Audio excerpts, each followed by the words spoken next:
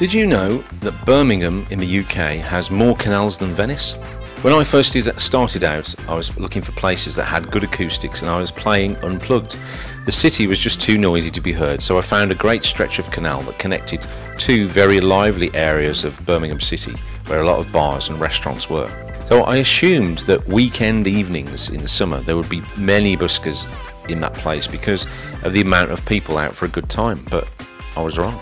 I found a couple of spots that both had amazing acoustics, and as the canal towpath wasn't very wide, people had to walk past me, so they couldn't give me a wide berth. So it acted like a kind of a funnel. Now the amount of people walking this stretch may have been a few hundred, but many of them returned as they went out for a meal in one area and then onto a bar in the other, and vice versa. So they may not have tipped the first time, but they usually did the second time. So during the warmer, lighter months, I would position myself in those two spots and would often make really good tips. The local pub near one of the spots started to give me free drinks as well, so as they could see that I was attracting people to sit outside the place and entertaining them essentially for free. Why am I telling you all this? The point I'm making is that ideally you'll be looking for somewhere that is the optimum location.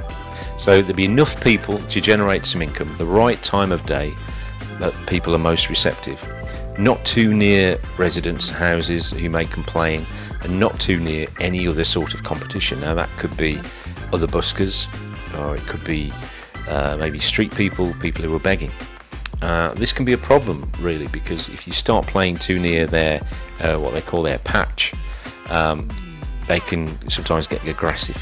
Now I've had many encounters with them, especially when they see how much you've made in your case. They can often get very envious.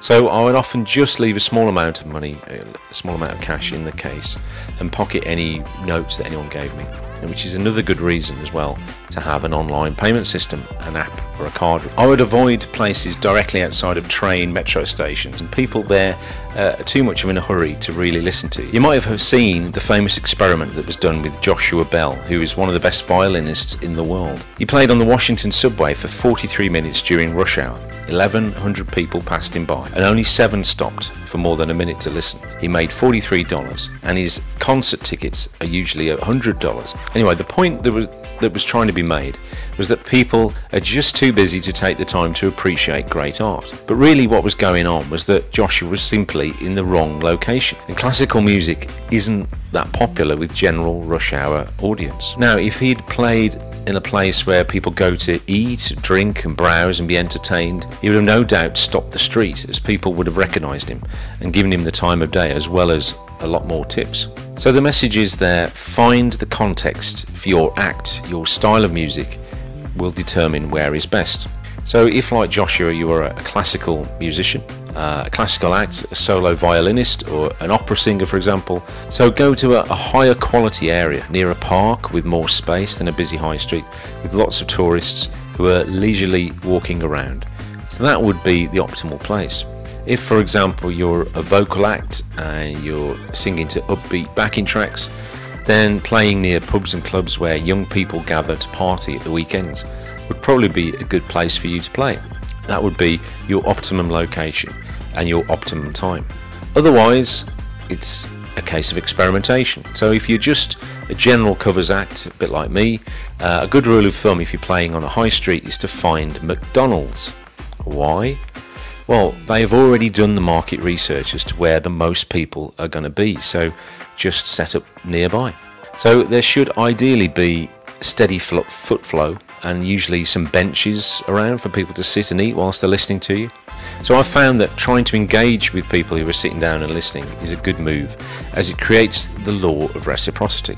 So it goes like this: so if you ask someone a question to which the answer is likely to be yes, like are you out shopping today, or do you like music, it's just an opening gambit. Ask them their name, then you can dedicate the next song to them using their name. They may then feel obliged to reciprocate, not every time of course, but it's just again about the 3 C's: connecting and communicating and converting.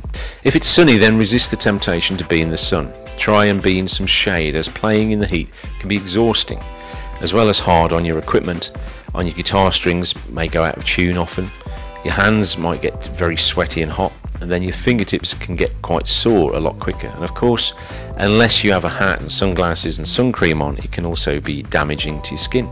Also, when I'm looking for a location out on the street, I like to play, preferably for me, with my back to a wall. It just makes me feel more secure, especially if you're playing on a busy street.